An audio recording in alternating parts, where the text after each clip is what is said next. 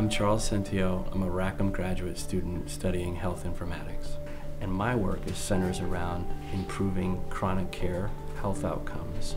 Part of the reason why I was really enthused to come back to Ann Arbor as a student again is that I was familiar with the place. I'd been back here.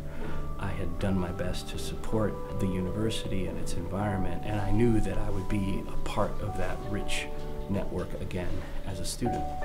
And I found that to be extremely rewarding. Being a Rackham student has afforded me the very easy access where I can very easily move between these disciplines and almost not even notice that there are divisions between them.